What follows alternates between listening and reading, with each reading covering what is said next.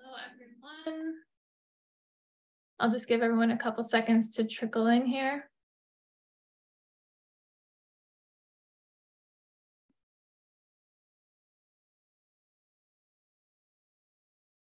Start in a couple minutes.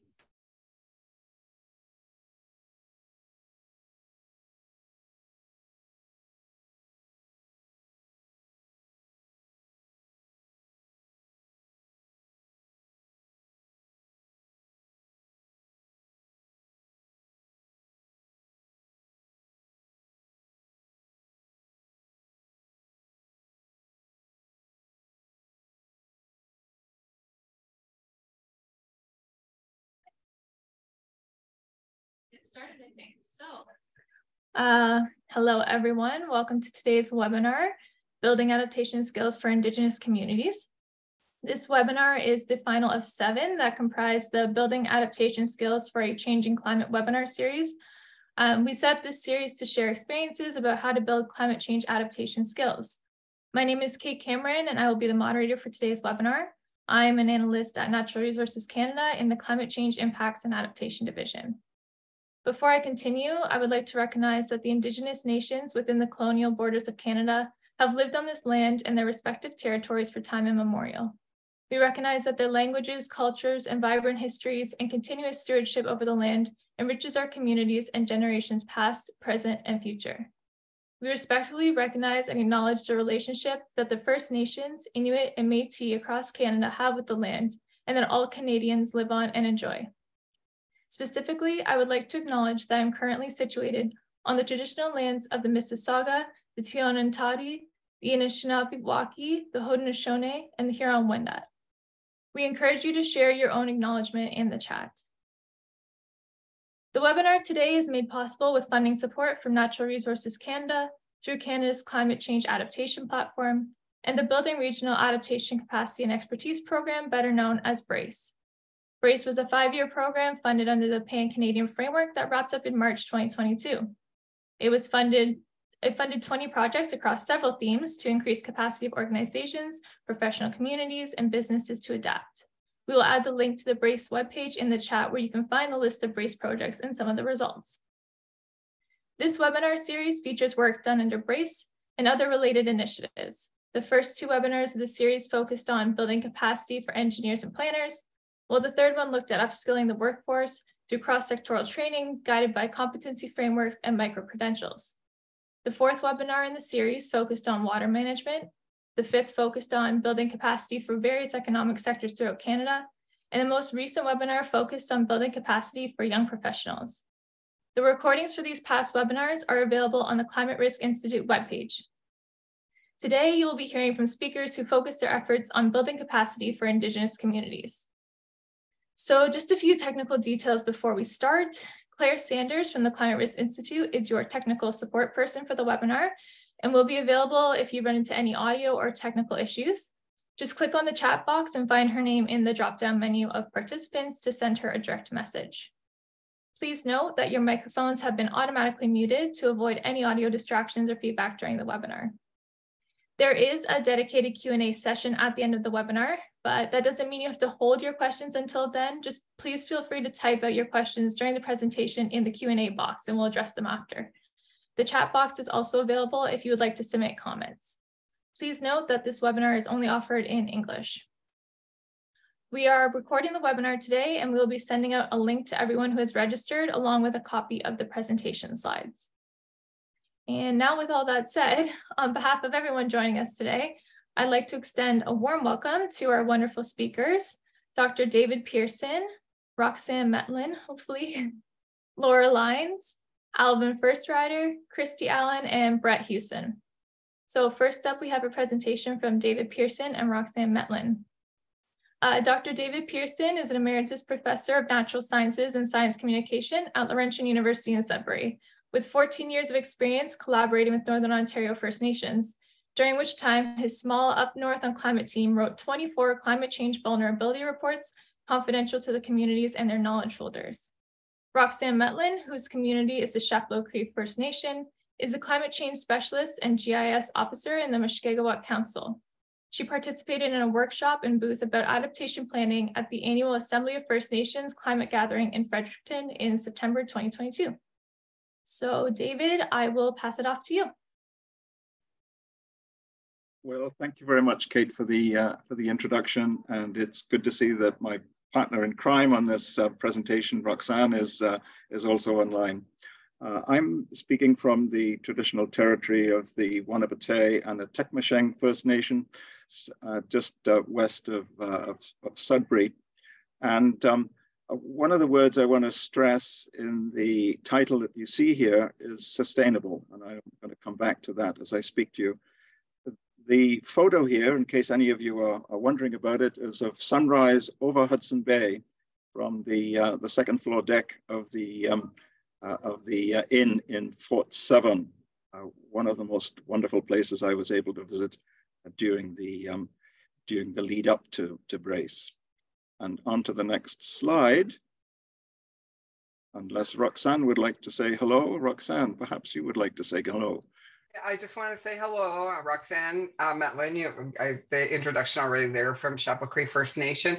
I'm glad to be here, and I was having a hard time there getting on with Zoom, but it turns out I needed my IT people there to upgrade me. So hopefully this doesn't happen again, because Dave knows I've been having trouble with Zoom for a while. It's great to see you, Roxanne. And it was great to see this objective in the last edition of the National Adaptation Strategy that was released to the public in the fall. It was good to see it because the objective here that I've circled in red is very much what we were working towards throughout our Brace project, and are looking forward to continuing to work on when the National Adaptation Strategy becomes a reality. We're impatient to see the final version. And on the next slide, you will see the geography that our Brace project covered. About 40% of Ontario, north of the Great Lakes, up to Hudson Bay, over to the Manitoba border, and as far as the Quebec border and James Bay. It was a lot of country, and it included 5 tribal councils that you see named here, as well as Grand Council Treaty 3, which is a combination of 3 tribal councils. That scope of work was what we engaged in with Brace, and as we worked through the Brace project, we all agreed that we should call ourselves a partnership, an informal partnership, what we called a partnership of convenience, PICA, Partnership for Indigenous Climate Change Adaptation. So that's now what we call ourselves. The partnership has gone beyond collaboration to a little more collective recognition. And on to the next slide. You will see here the mention of the 24 vulnerability reports that Kate mentioned in the introduction, in which we learned how to braid Western science with Indigenous knowledge. And we did this with the support of what was then a Ministry of Indigenous Relations and Reconciliation in Ontario. That ministry doesn't any longer exist. But while it did, we were able to do 3 years work between 2016 and 2018 to write those vulnerability reports. Part of what was important about that process, that from which we have learned and carried through into the Brace work, were the questions that were put into a questionnaire that was used in each of those 24 First Nations. And we didn't administer the questionnaire. It was conducted by a community member who was paid for the work, and the people who answered that questionnaire were also rewarded with an honorarium. And part of what was important about the questions was the work that Xavier and I did, which covered many hours in the inn in the Yubmatong First Nation, writing questions that would prompt stories from people who were interviewed. And we learned very much about how to engage with First Nation individuals during that process of writing those vulnerability reports. Next slide, please. And part of what we learned too, which has been very valuable, was the extraordinary recall that community members had of details of events in the past. And of course, those that we were interested in were those that were connected with climate change, changes in weather patterns, changes in the severity of storms and flooding and events like that. And this is a sketch that Xavier drew in 2012, many years, 53 years after the event had happened when he was a boy. And stories and sketches have become very much the tools that we've developed during the BRACE project. So learning from Xavier was a very, very important step, not only in the work that we were doing then, but in the subsequent work we've been able to do with BRACE, which is why I'm covering a little bit of history here. Next slide, please. And when we put those vulnerability studies reports together, the blending, the braiding of science and traditional knowledge was reflected in these spreadsheets that we put together, the climate change impact risk and adaptation planning matrix.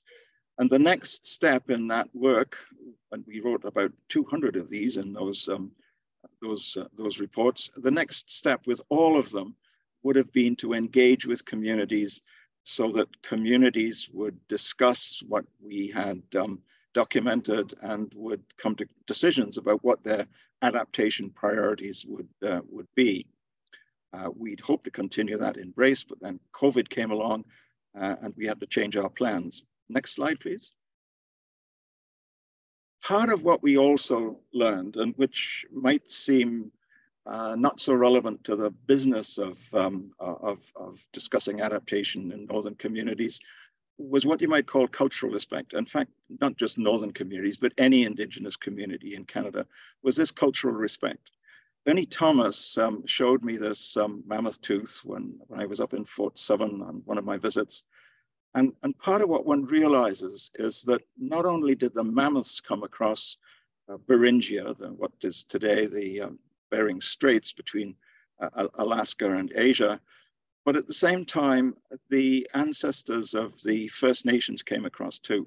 Between about 20,000 and 40,000 years ago, they discovered Turtle Island. And it's perhaps worth a mention that I understand that the Catholic Church today has, in fact, whatever the word would be, rescinded perhaps the doctrine of discovery. We realized that we were speaking to the first real adapters of Turtle Island when we were speaking with people like Ernie and others in the communities that we engaged.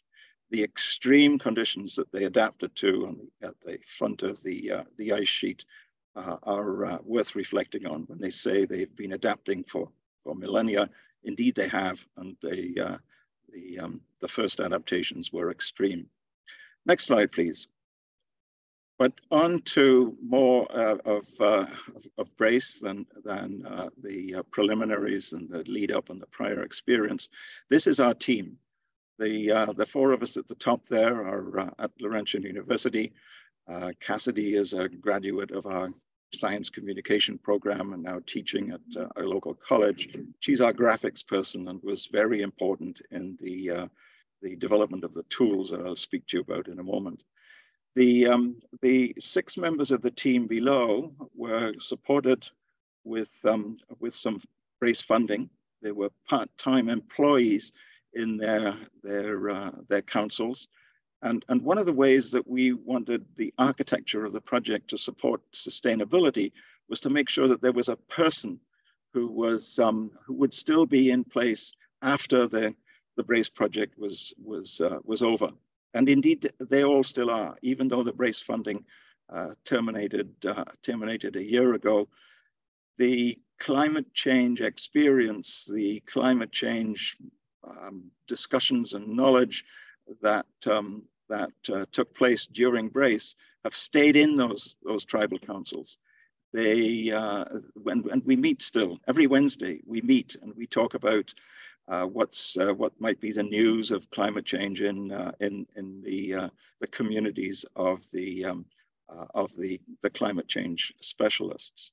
And you'll see Roxanne there on the left, and then the others to her right. And I can tell you that we're working with Megan now in that partnership of convenience, PICA. We're working with the Nakiwan Tribal Council to develop adaptations for their communities, part of this partnership of convenience. Next slide, please. The next step in working with communities requires tools that can be used in community discussions as communities consider the adaptations that will benefit their communities most. And part of what we found from that prior experience that I spoke of was that story graphics, or sketch graphics, but we like to call them story graphics, bring the consideration of climate change sort of down to the ground in a friendly way that is very appropriate for working with people whose learning comes from stories and from personal experience and from the experience that's passed down through generations. At the top of these graphics, you'll see there's a blade that in which the impacts are the climate change impacts are presented, and then below in the bubbles are potential adaptations for dealing with those impacts. Next slide, please. And on the front, you see this is the flooding story graphic. And on the back of the flooding story graphic, next slide, you'll see there's information. And what I need you to imagine is that you're in a community meeting. People are sitting at tables. They each have the graphic in front of them that is for the topic of the discussion that morning or that hour or that day. It could be wildfire, it might be food security, it might be infrastructure. There are 8 of these themes, and they're discussing at the table, and then they're speaking about the conclusions of the table to the whole group and working towards what their adaptation priorities are. These are triggers for discussion. They're trigger documents, triggers for community discussion. Next slide, please.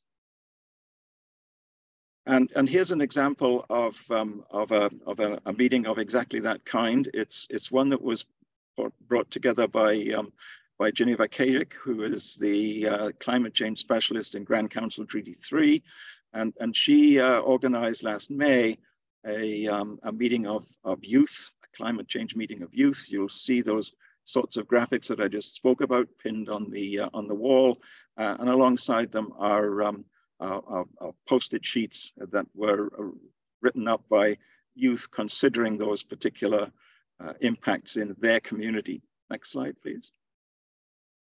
And here you see one young girl drawing what she sees as a climate change issue demanding adaptation in her community.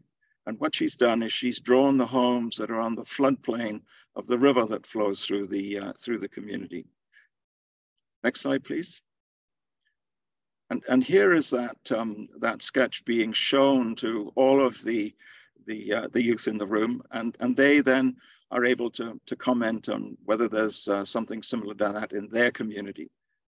The outcome of this, the outcomes, I should say, of this youth climate meeting that Geneva put on were just excellent. Next slide, please. And into the last 2 or 3 slides here, part of what we've done with those tools is we've put them into what we call an adaptation framework, a planning framework with 5 steps, 5 community meeting steps. You see the first one here, setting the groundwork, and the others are in the framework. So not only have we designed, co-designed, co-created those tools for use by communities, but also the framework within which they can be used. And next slide, please. And what we've also done is we've begun to create what we call this GeoHub, and you can see the ecosystems and infrastructure and health and the various themes along the top. The first one that we've developed is wildfire, and this we see as a one-stop shop, if you like, for both the published as well as the community information about all of those adaptation challenges in northern communities. And next slide shows what was mentioned in Roxanne's introduction, the AFN climate gathering in Fredericton, where Roxanne attended. You'll see her with her mask on in the bottom left corner, a photo, but also you'll see Bob Duffin, who was a member of the adaptation panel, the BRACE panel, which sort of oversaw the project, meeting once every month. They're senior members in the tribal councils. Bob Duffin is, I think, Roxanne's director. And we gave away about 80 hard copies of all of the tools that we'd developed, and had a very good reaction to them, I'm pleased to say. And finally, and a slide on which Roxanne, the next slide that Roxanne can pick up on. Roxanne has a post here on the Facebook group, the closed Facebook group, so that we don't get people talking about their dogs, but we get people who are posting about climate events in their communities. And you'll see Roxanne posted here on April 11th at 12:29. Facebook is an excellent way of having people communicate with one another. Roxanne, you might want to pick up with your thoughts at this point. You'll need to turn your microphone on. Yeah, I just thought that. Thankfully, there's a sign up there that reminds me of that. But anyway, no, I just wanted to say there that I know, because I forgot to mention there too, I'm actually working out of Timmins there, the traditional territory of the Mushkegowuk First Nation. And our Mushkegowuk Tribal Council supports the First Nations there up the James Bay coast. So with that being said, this particular picture shows the river, and the thawing, I guess, the spring breakup there is what they call it there, and how hazardous it is annually, I guess, not only for Moose Factory, but for other communities up the coast. They're always watching the water. They're always watching the ice, and a lot of it is cause for evacuation for these communities to have to leave their homes for period of up to a couple of months or a month at the least to ensure their own safety there from these floodings. So basically that's just like a reminder there, I guess, on that post there. Like, I mean, we're getting into a spring thaw there soon there, so we're probably going to be seeing some more of this activity there and see you know, just an annual thing there. Like, why is it okay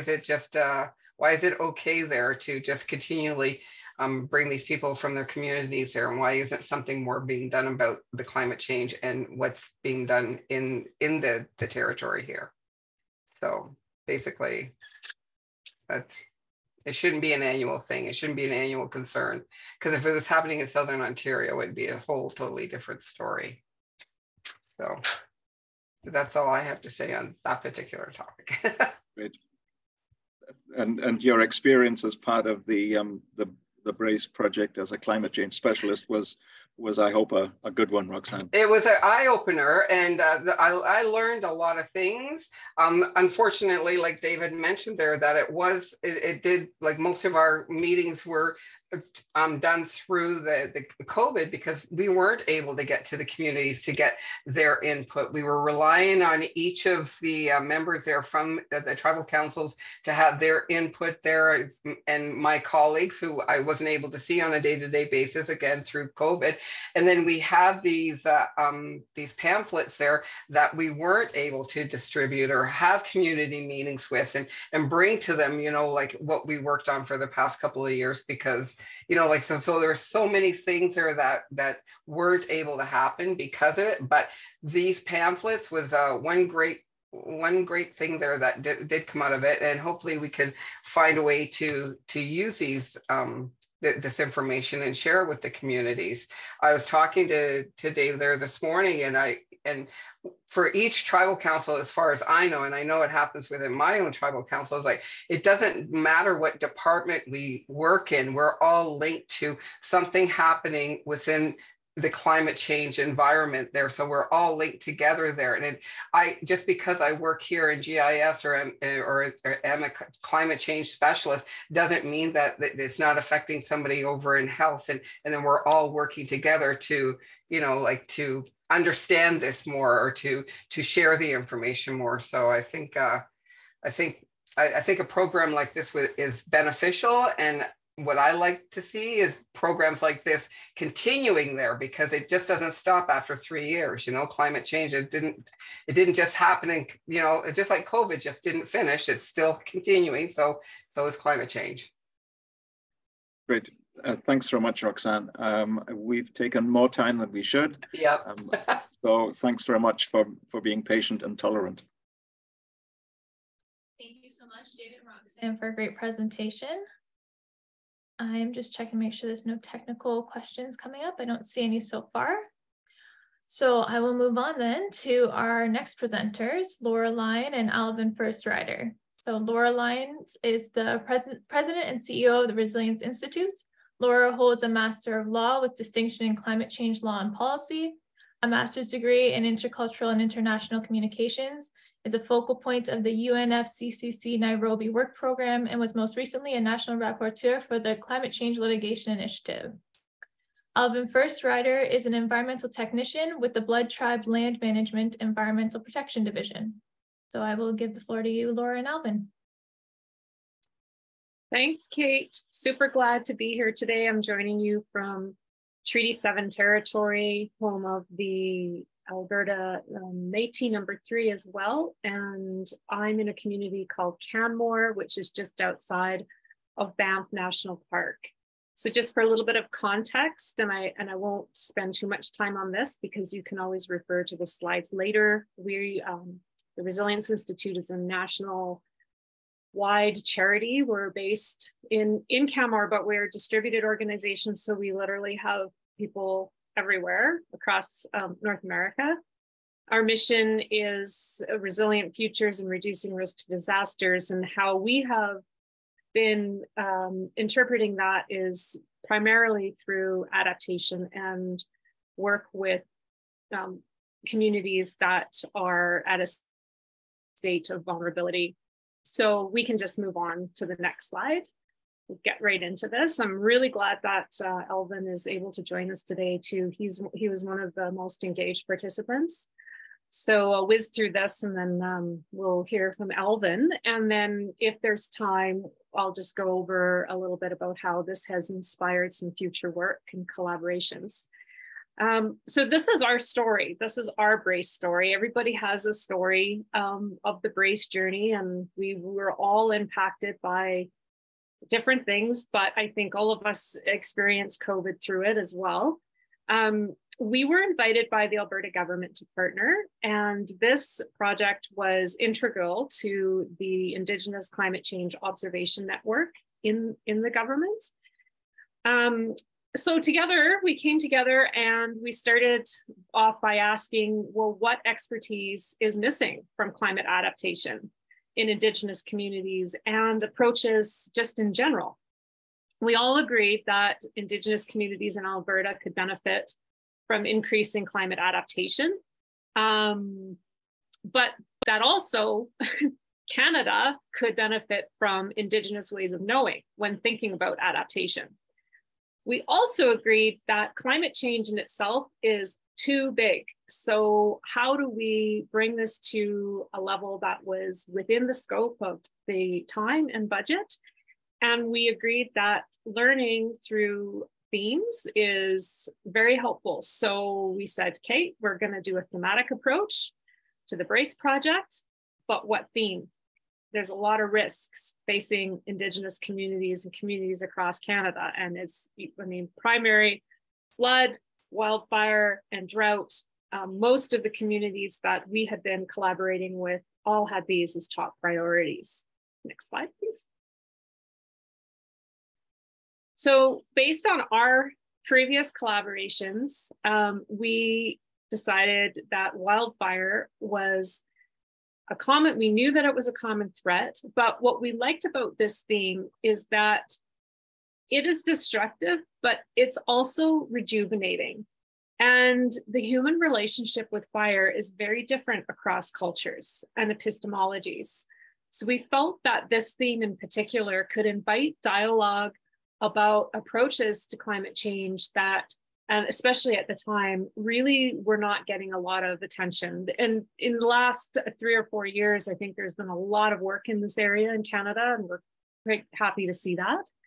So we had 4 communities across Alberta that partnered on this: Dene Dove First Nation, Ghana, Blood Tribe, Hudson Cree First Nation, and Piikani. Next slide, please. So we wanted to deepen understanding fire regimes across in the context of climate change, new insights on innovative practices, and build capacity for monitoring through learning. And we used, the method that we used was participatory videos. So next slide. So what is that, participatory video? It is actually quite a good tool for Indigenous communities. There's methodology behind it. And the idea is that you're training people to have tools to be able to capture their knowledge and share it in a way that can scale up action. In this case, we were focusing on climate adaptation, but it can be used for a lot of different purposes. The way we shared this was through video creations that were in community.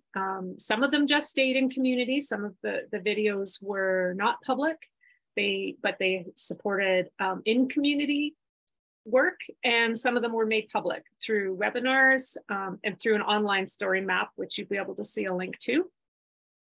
And during the process, it also enabled us to explore more, what does ethical mean when we're knowledge sharing and working together? And this was an interesting space because we had a charity involved, we had government involved, and different First Nations, and each community is different. So there was a lot of dialogue and some good tools, I think, created from that. Next slide, please.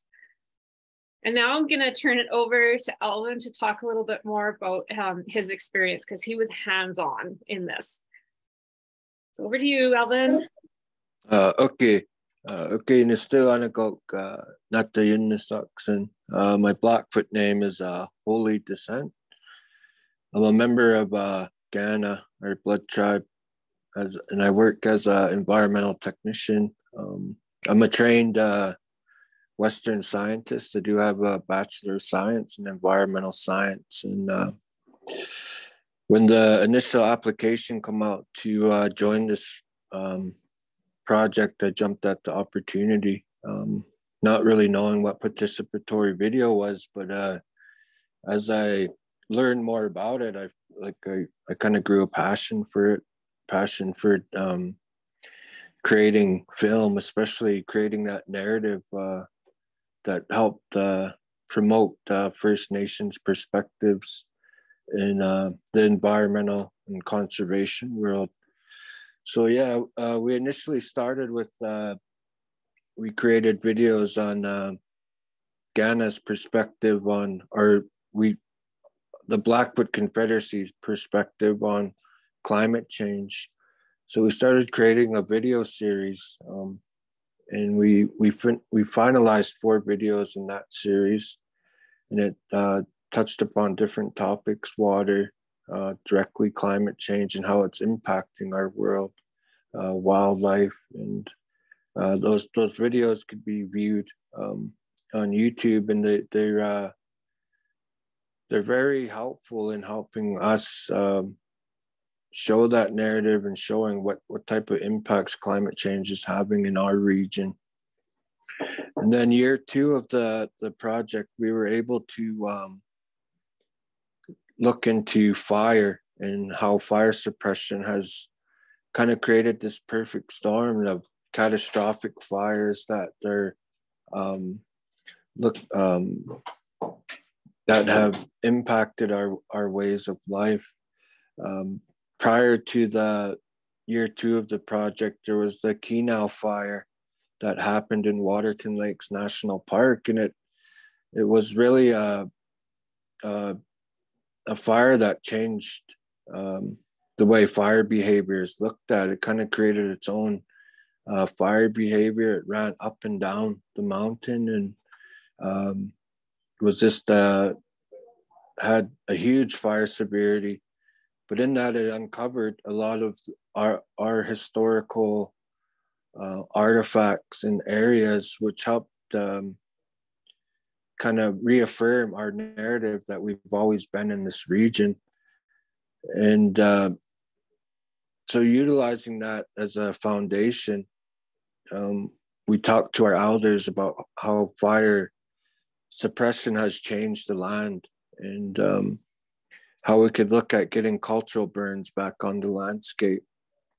And that was kind of difficult just because of through colonization, that support for fire has changed to where people look at fire as being a negative. But as we sparked that memory in our elders, and they started supporting us on getting fire back on the landscapes, where we were able to reintroduce fire last spring, and we're looking at ways to have a full program where we have a crew that will go out annually to restore that historical fire regime. So that's something that this project kind of initiated, was rematriating that connection with fire in Ghana. So we're looking at ways to promote fire in a good way, and also utilize Western science techniques to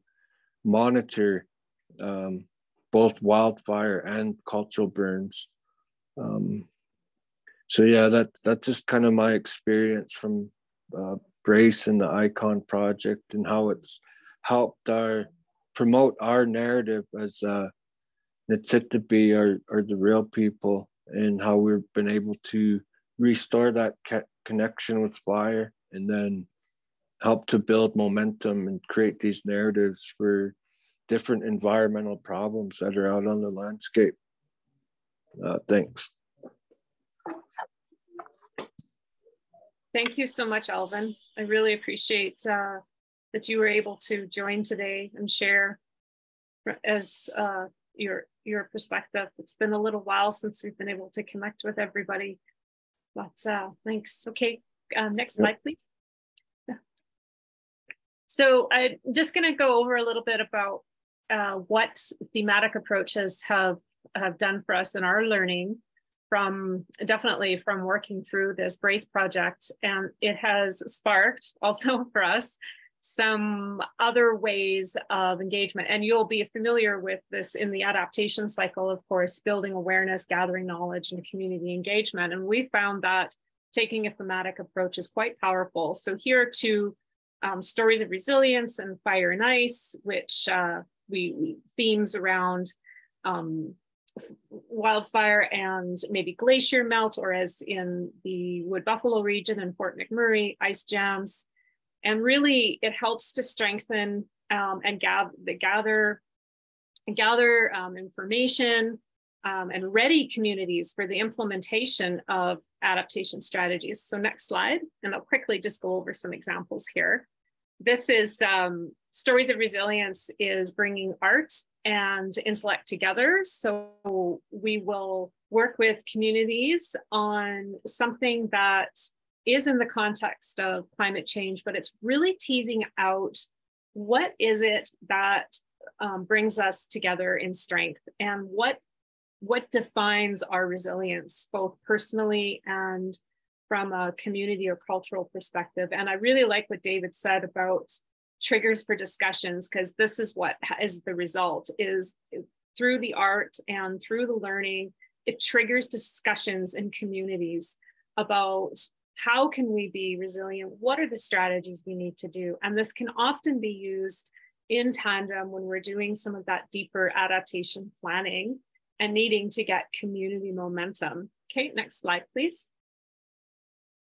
This is one example. I won't read through this with you, but working with another community in the Blackfoot Confederacy, the Piikani First Nation, we did a Stories of Resilience with a diverse group of people. It included some elders and youth, and just community members who didn't identify as either, but were really inspired by this. And they created their narrative about what it was about resilience and sustainability. And then we matched them with an Indigenous artist who was inspired by their stories and did paintings for them. And this whole initiative has actually prompted an exhibition now at the Cave and Basin, which will be starting in May. And so that's the Cave and Basin National Historic Site in Banff, and it will be up for 2 years. Okay, next slide, please. Another one we did was up in Fort McMurray area, in the Anzac area, which includes the 468 First Nation and also the Willow Lake Métis. They live very close to each other. And this one was looking at the relationship that Métis people had and the First Nation people had in the region with bison in the past. So what was because there isn't buffalo, other than Syncrude has some buffalo up there, but they don't actually have them in communities. So what would it look like to bring them back? And this is Erica Cree, who is the youth project coordinator, and she actually learned about how to do interviews. She trained high school students how to do interviews, and then they went out and interviewed elders in the communities. And this is also on, you can see more details in the stories on our website if you're interested. And then next slide. This is a couple years ago. We had the participatory video, actually one of the videos, and also some Ghana youth, the Blood Tribe youth, were also featured at the Cave and Basin. So it's just a picture of that. And next slide. So on the horizon, next slide.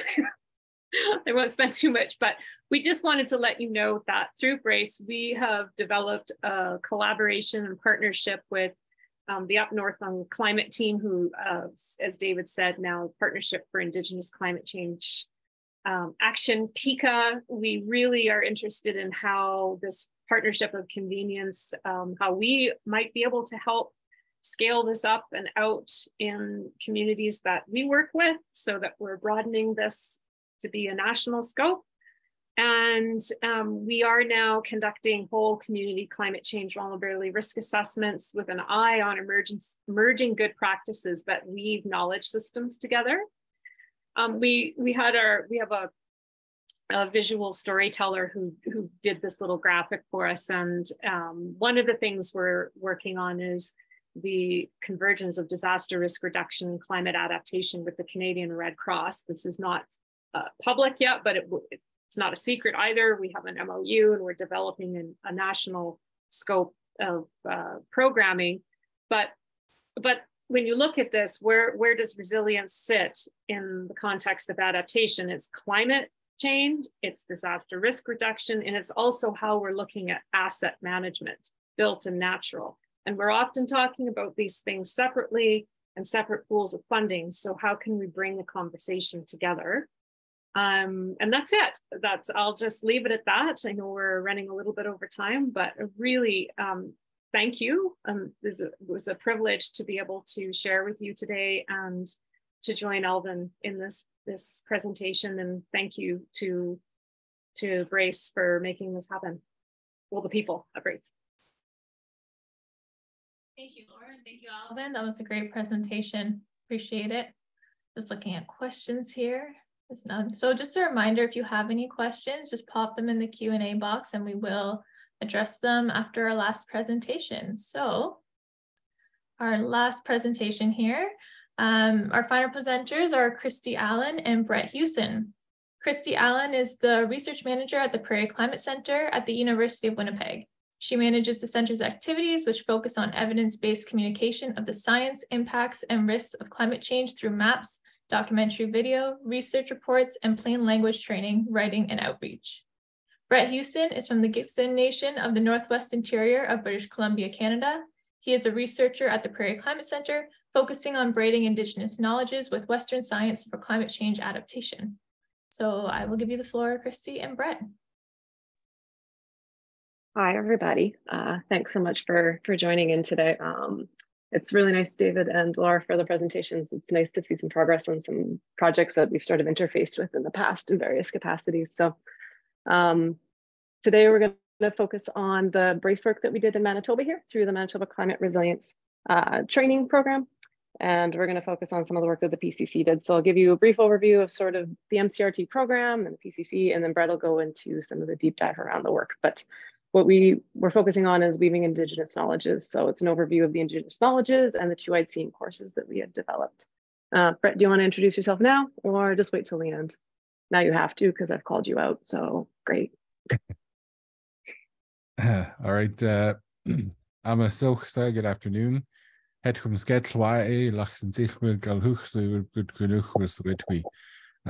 real name is Hetum Sket. My government name is Brett Hewson. I come from the Gitxsan Nation in Northwest Interior, British Columbia, but I have been residing in Winnipeg now for almost 18 years. And a lot of my focus is on Indigenous sciences, and a lot of what I write, both for young people and a lot of the work that I do now, focuses on that weaving of the knowledge systems. Cool. Next slide, please.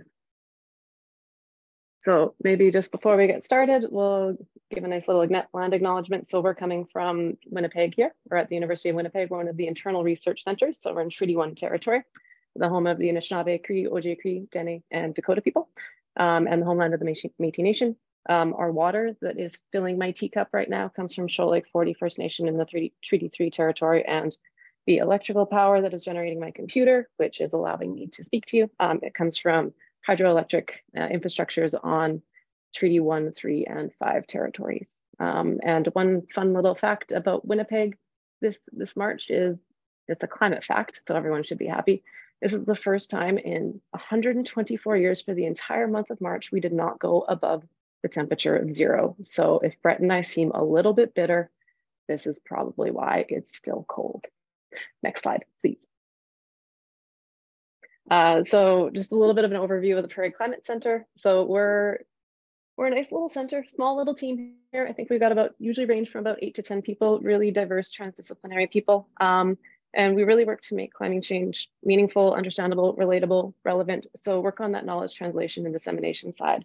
And what we do is we really try to weave together, intersect sort of different ways of knowing, as we'll get to today and with some of the work that we've done. But we do this in a variety of capacities. So we have climatologists that really work on the side with climate data, adaptation specialists who work on helping communicate the process of adaptation planning, vulnerability and risk assessment. And then the funner people in the group are the filmmakers. They're the really, really talented ones who kind of take all these stories and these localized knowledges and they bring them into an engaging fashion that people really want to engage with.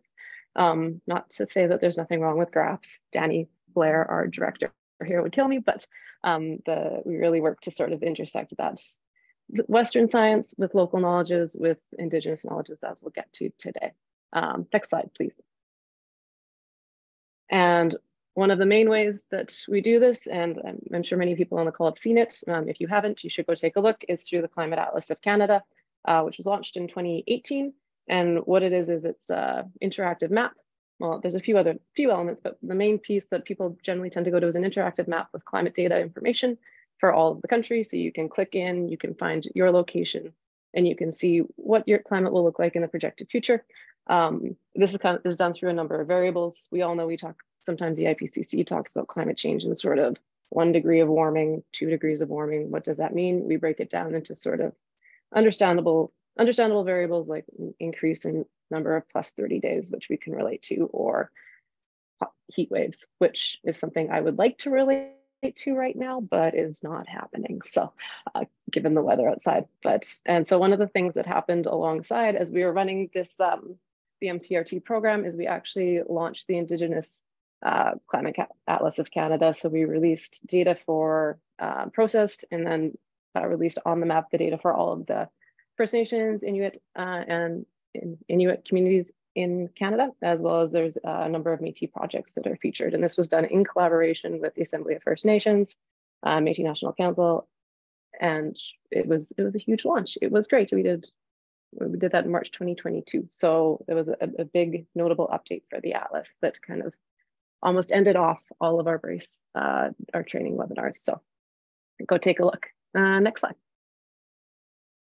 And so our project in particular was a part of the Manitoba BRACE project, or the Manitoba Climate Resilience Training Program. So this was a nice collaboration, I would say.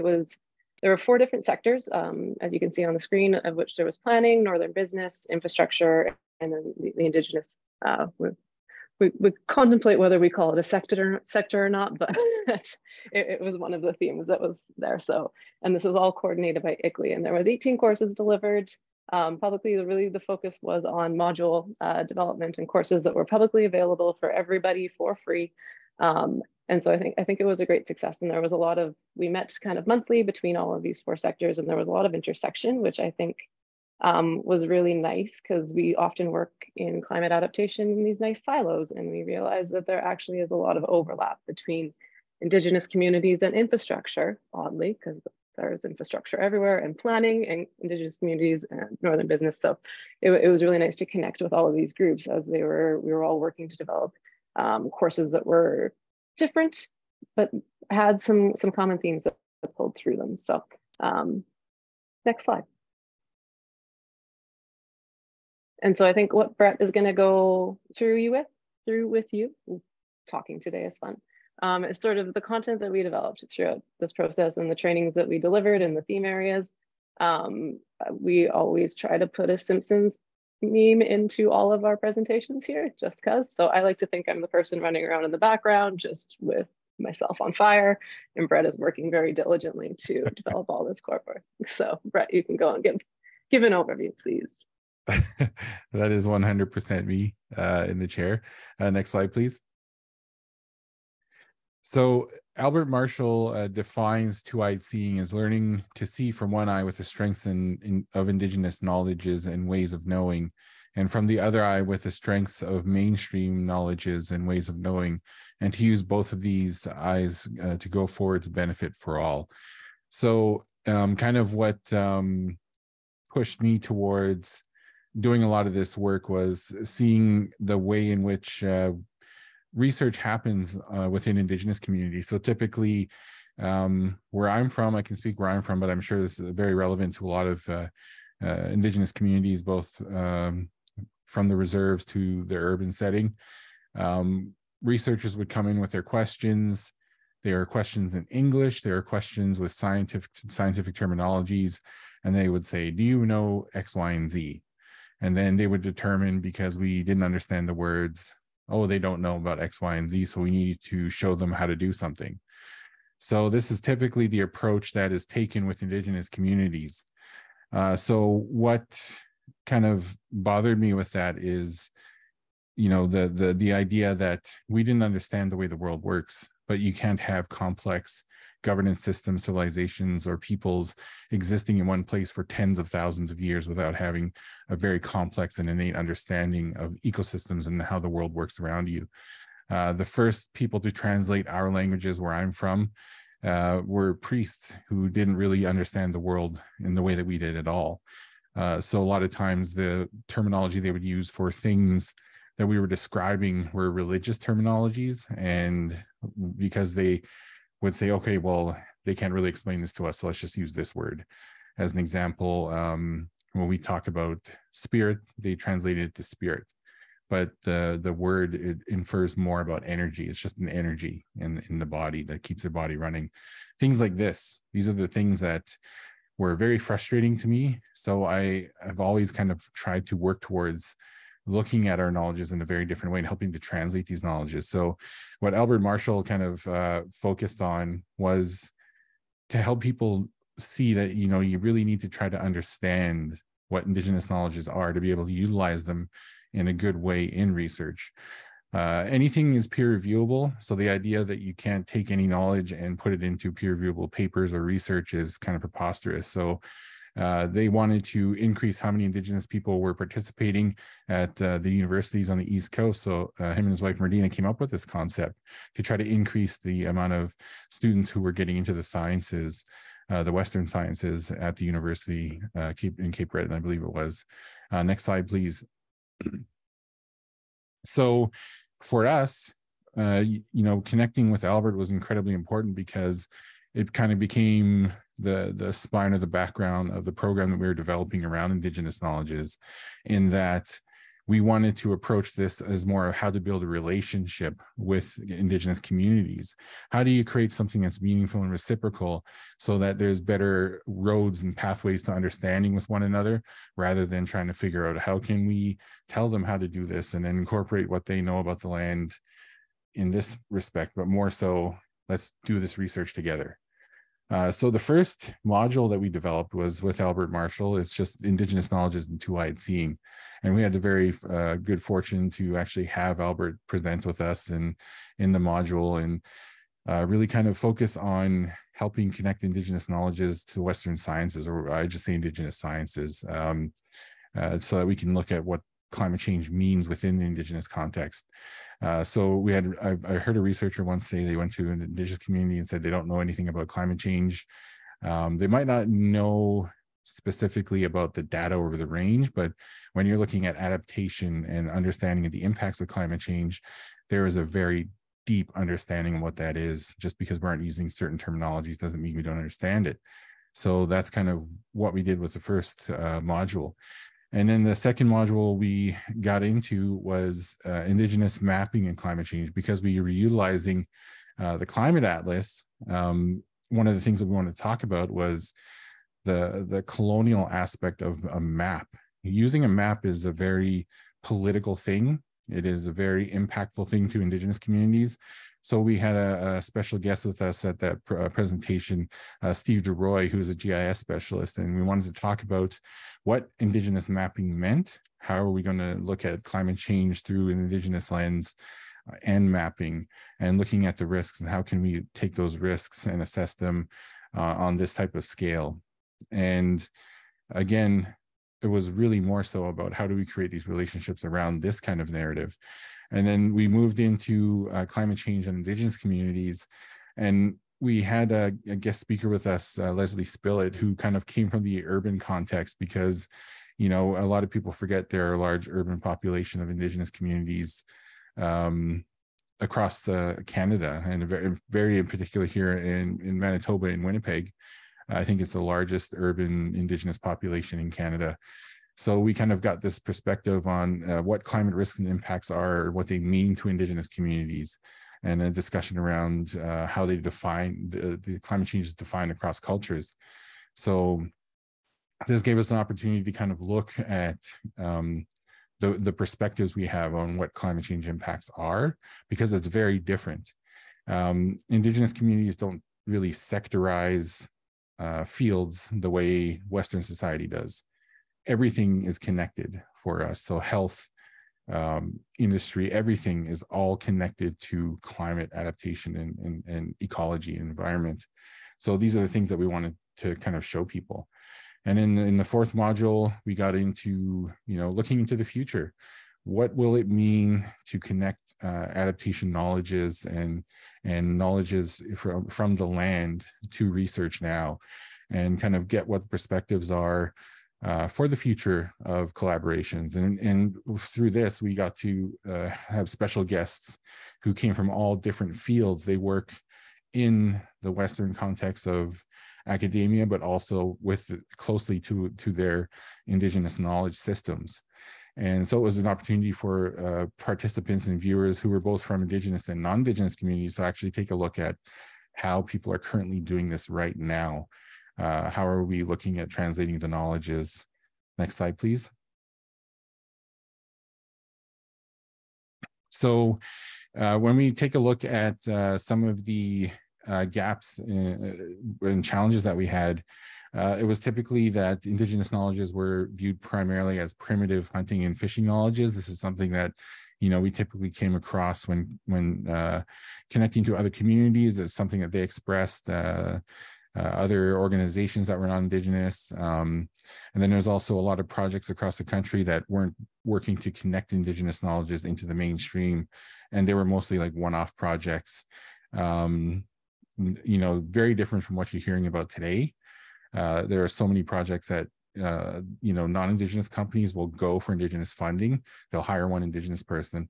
They'll create this huge project, get all this money, and then they disappear. And that's kind of typically the challenge that we are facing with a lot of Indigenous communities. They're not building long-term reciprocal relationships. And then Indigenous communities are severely underfunded and they lack resources. And most of them are kind of looking at survival. And most communities are not going to have the opportunity to actually say, hey, we need to worry about climate change, because they just are worried about surviving. And those are some of the big challenges that we see. So one of the good solutions and successes that we encountered over the course of the project is our modules focused on work with Indigenous knowledge keepers and sharing their perspectives. We developed dialogue around the methods of engagement to create meaningful reciprocal relationships between Western and Indigenous science. The knowledge keepers and experts came from all walks of life, and they also provided a narrative of hope in a time of crisis. So, you know, a lot of Indigenous communities have been watching a severe change in their ecology for the past 200 to 400 years with the introduction of newcomers. They completely changed the landscape, like it's to something that we've never seen before. So we have been through this already. So it's really good to kind of look at how to incorporate our ability to adapt, and we're already adapting to now, where people are finally like facing their own adaptation dilemma. So mental health is playing into a lot of people's lives now. Indigenous communities are already going through it. So I think there's an opportunity to really connect health-wise to Indigenous communities to see how we've coped with the already changing world. Next slide, please. So some of the takeaways we had throughout the project is that non-Indigenous organizations and communities benefit from these modules as much as Indigenous communities did. Bridging the gap between Western and Indigenous science will require more inclusive and meaningful connections.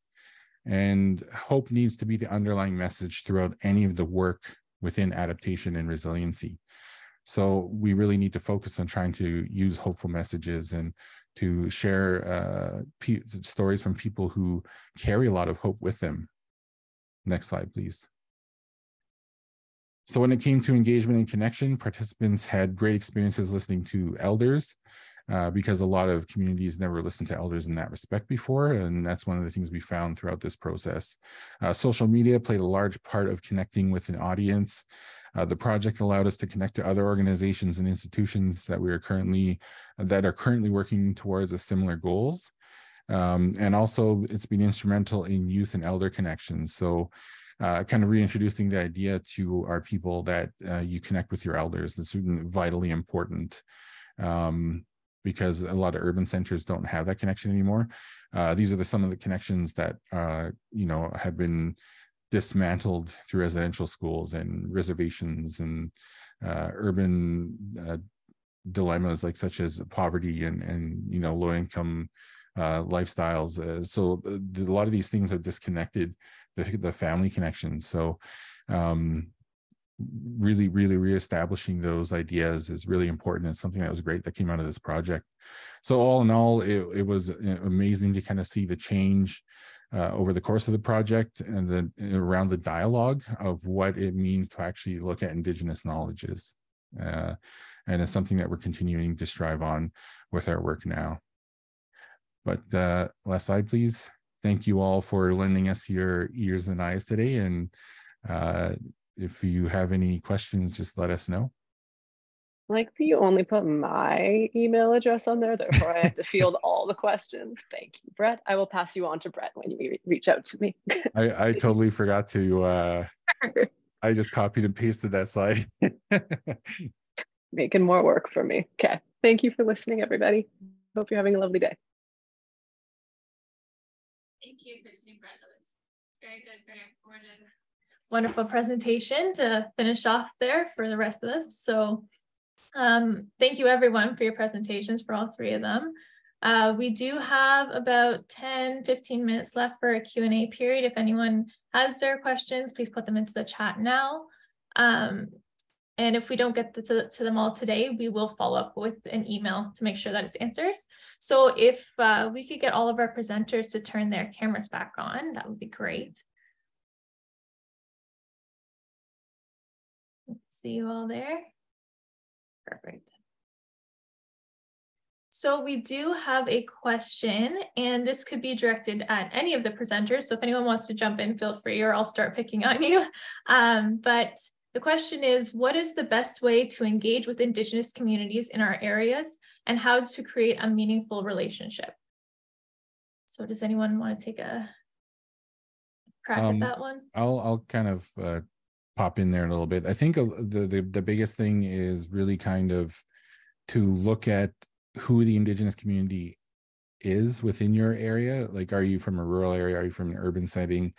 It can even be just looking through the academic institutions, because a lot of them have a lot of great people connected to them, but also looking at people who are working with the political organizations, so the tribal councils or the larger provincial organizations. They are connected to a lot of knowledge carriers. And then further to that, you know, if you want to connect with local community, try to get to friendship centers if you're an urban center, but also look to what reserves are located in the areas around the city, or if you're on a rural area, look at what reserves or bands are nearby. Those are good places to kind of start, but usually you want to try to connect with leadership first, or people who are in academic institutions, to just kind of connect with them and say, hey, you know, these are the kind of projects we're working on. And Google is a really great place now, because a lot of the people are starting to show up on Google searches. So if you're, for instance, working on infrastructure, there are a few Indigenous infrastructure organizations that are out there. You can find them through Google. If you're working in a field of architecture, there are a lot of Indigenous architects out there. Medicine, there's a lot of Indigenous physicians, doctors, surgeons, all over the place. There's a lot of people who work in environment, and then there's a lot of amazing people who are just knowledge carriers from their communities, and those knowledges are just as incredible and high level as one would expect from academia. It's just a matter of translation. Again, that's where you start to build a relationship, and you work on that translation of what those knowledges are, because sometimes even within Indigenous communities, the communities themselves sometimes will carry the stories, but they've lost the truths of the knowledge that go behind it. As an example, I can share for my nation. I can't speak for any other nation, but I'm originally Gitxsan. So one of the stories we carry is about Tibasa. So Tibasa is a one-horned mountain goat, and in the story, the very brief of the story is that Tibasa, the great one-horned mountain goat, flicked pieces of the mountain onto the people because they were mistreating the land, and they were mistreating the mountain goat, and overusing resources. So what that represents was, in the past, and during the establishment of our city, Demlahamid, there was a landslide that wiped out the city. And when it wiped out the city, that landslide dispersed the people, and they moved to other places. They left the urban center. So that moment, that landslide about 13,000 years ago, was commemorated through the chief Tibasa. So there's a chief who carries that name now, Tibasa, and they carry that truth behind that story. So the story, when you hear it, is very mythical, you know, like the one-horned mountain goat flicking mountain onto the people. But when you actually look at what the story means, it represents that landslide, because people remember the great stories that are connected to chiefs. And chiefs is another thing that is different perspective, Western to Indigenous. Anyway, the people remember that more than they'll say, remember, hey, there was a landslide 13,000 years ago. People will forget that if it's not written down. So we immortalize those in our stories and our songs, because it's something that can last for thousands, tens of thousands of years. When you constantly have festivals regularly, have giant feasts, we call them. And those feasts where everyone would share these stories over and over and over and over. So they'd be stuck in time and memory. So again, that's just one perspective, but there's many other nations who have their own stories and their own truths behind them. Can I just add a quite different approach? I think that it's very important that people read the recommendations in the Truth and Reconciliation Commission. I do think that it's important to understand the what you might call the cultural background to the effects of colonization in the country. I really do think that that until one understands the impacts of colonization, it's very difficult to build a solid and long-lasting relationship with First Nations. It's taken us in our group more than 10 years to really become confident that we understand the background of the people that we're working with. Yeah. Oh, can I add just something quick? Yeah, just research the nation that you're going to approach. Don't paint us all with the one brush, and don't try to utilize that pan Canadian approach where you're considering us all as one group. We're all different. Even in the Blackfoot Confederacy, we do have 4 nations, but there are some differences within each nation, dialect and certain stories. So just be cautious of how you're approaching the nations, and then try to follow proper protocols with each respective nation, whether that's gifting tobacco and utilizing them. And then we try to align traditional ecological knowledge and Western science. We don't try to braid them, but we'll set them side by side and utilize both, because then that just takes away from traditional ecological knowledge. And we try not to hold one higher than the other, and making sure that our knowledge holders are paid properly. They're utilizing their time and making sure that if they're speaking at a conference, that they're compensated just as much as a doctor would be. So that's just some little bit of things that you could follow. And I'll just add one more perspective from a non-Indigenous person, but who has been an ally in working with Indigenous communities. That for me and for us, because I'm leading the organization, so it becomes an us, that we have been invited in for a conversation. And that might be somebody knows about our work, or there's some kind of linkage. So there's an invitation to have a conversation, and we start with a conversation.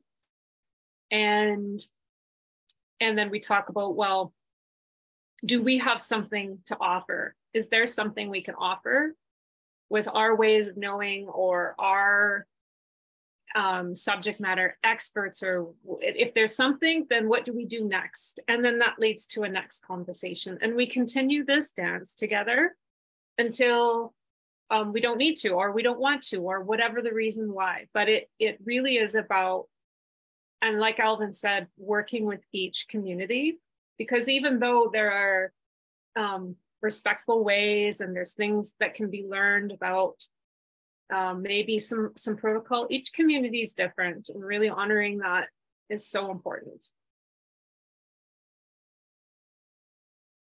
Yeah, that's a huge thing, Alvin, especially talking about the differences in communities. The pan-indigeneity is a huge thing as well that we battle constantly. Like the giving of tobacco, it doesn't exist where I'm from. I do that here because it's where it was like here where I'm from, but giving tobacco isn't a thing in my nation. We didn't do that, but every nation has different protocols, and that's pretty key to acknowledge as well, is kind of those huge differences from nation to nation. Languages are very different. They're completely different nations. I mean, you look at the size of the lands in the Americas. There are many nations. There used to be millions of people here before we encountered our pandemics. When the first contact came, there were a lot of people who were extinct from diseases that came over because we didn't get sick like that before. So there's a huge kind of disconnect now, but there were a lot more nations than there are now. Even though there's still a lot of nations, there were a lot more before.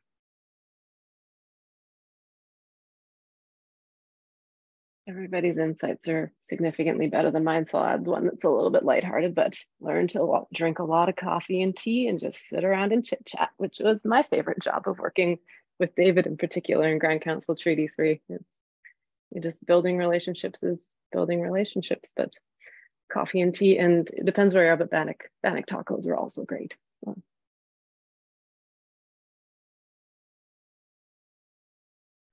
That's all great information. Thank you all for your inputs there. I think we do have time for one question. We just had one come in. So it talked about how all of these projects they were successful because there was a community champion or someone from an Indigenous community who was able to participate in the project. So they're wondering if you have any suggestions about how to find these people, how to create a space for these people when small communities are already so busy and already wear so many hats, how to find someone who can contribute and has the capacity to do so. I'll start with this because this was a big thing with ours actually, and an error, I feel, in that we did not come out of the gate with adequate funding designated to each of the communities, and in part because we weren't sure which communities, and there was different, again, agencies working. So, but lesson learned from that and from other initiatives, that in every project, whether it's a research project or some other kind, if you're going out and you're looking for funding and you're going to collaborate, I would strongly recommend that you include at least a part-time funding for at least a part-time position, and not assume that people who are working should just add it on to their already busy jobs. Imagine saying, we want to do this adaptation project with you, somebody coming to you and saying, we want to do this is really important. So drop half of what you're doing already, that's really important, and start working on this. There should be salary recovery or hiring a whole new person plus training. And I know Dave's going to agree with this, like this is absolutely, and we talk about building capacity and strengthening communities. And if you want to do that, really make sure that you have adequate budget to pay people the same kind of value that you would pay somebody within your own organization or if it's in a university, whatever it is, on par. Not just an honorarium for showing up and for, expecting to do some work. So that's my point on that quite passionately, is that it is essential for many reasons, not just to get the work done, but also this is part of reconciliation, really. That's it. Okay, thanks. Yeah, payment is huge. It's absolutely massive. Oh man, I can't tell you how many times people have asked me to work on something for exposure. I'm beyond exposure. I'm beyond anything of that sort. I never do anything for free myself anymore. I've just gotten to a point where I've been asked too many times. That being said, my own communities who are underfunded, I do things pro bono for my communities. I do things for them with payment of fish or honorarium, that whatever they have to offer. But anywhere else, I do not do things for free. I will never expect to do anything for free anymore. And that's the kind of mentality I think people have to, again, approach when they want to work with other people. Because I've been in so many projects where a lot of what I gave to those people, they were making much more than I was. I was just getting paid part-time work for a lot of ideas that they then used and utilized, and made a crap ton of money out of it. So that's a big thing too. Again, yeah, just reiterating that, like, you know, small honorariums don't even fill a gas tank of gas anymore in any vehicle. So you have to really kind of consider those things when trying to find someone who can help work with you, to contribute to your project and to champion your project. Just like to add, you should be trying to co-develop your projects and not go in there with a project that's already designed to meet your narrative. Actually go in there and ask the nations, like, what are they working on, and how could you collaborate, and figure out a way to align your messages so that it's not a burden on the nation, and that you can continually build that relationship with them instead of looking at ways to fill your cup. Look at ways to help the other nation. And yeah, just again, yeah, make sure that they have that capacity. If not, how could you help them fill that capacity by creating that employment? Because employment creation is key. Most reserves have like 80% unemployment rates, and if we could create jobs, that's huge in the world. But yeah, thanks.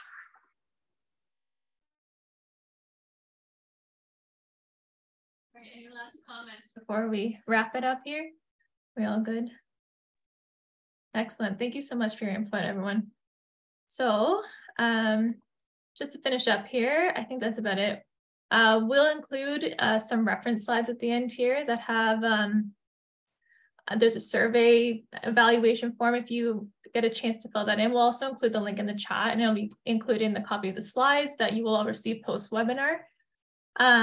We welcome any comments that will help us with any upcoming webinars we have, but I think that's it on my end. So thank you very much to our presenters, and thank you to everyone who came and watched today. Have a great day.